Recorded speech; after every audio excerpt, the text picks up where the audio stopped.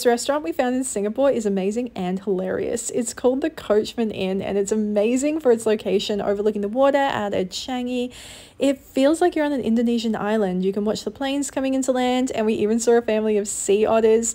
They do a lime juice that is so tart. If you love sour things like I do, this is going to get you there.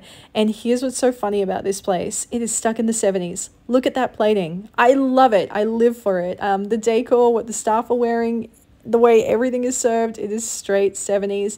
They do an incredible sambal stingray. All the seafood is fantastic, and with those views it's just a winning combo. They brought out these prawns and they were huge, and you might be thinking, is that breadcrumbs on those? Nah, baby, that's garlic and a lot of it.